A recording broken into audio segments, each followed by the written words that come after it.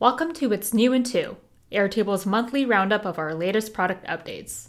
I'm your host, Taylor, and I'm excited to dive into these features with you. But first, what's new in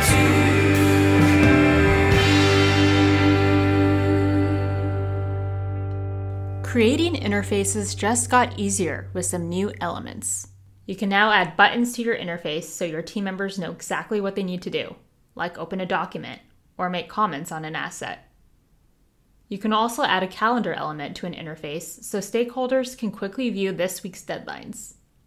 Finally, you can duplicate both existing elements and interfaces so you have templates to work off of. Next, we're excited to announce Airtable's new integration with Miro, the collaborative whiteboard platform for all of your brainstorming needs. Use frames in Miro to group your items by priority or collaborator, giving your data structure. Then, connect your Miro account directly to your base and watch as your brainstorms and notes import into your table as records.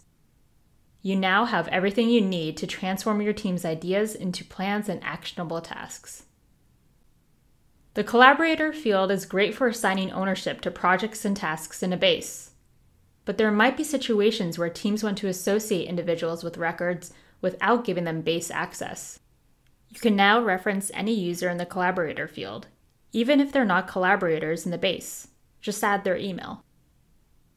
Last but not least are even more updates to help you manage automations. You can now test your entire automation at once, letting you trial run your automation before you send it out to the rest of the team.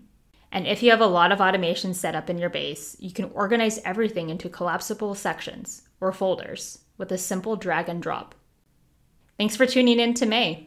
If you haven't already, hit like and subscribe for more Airtable content.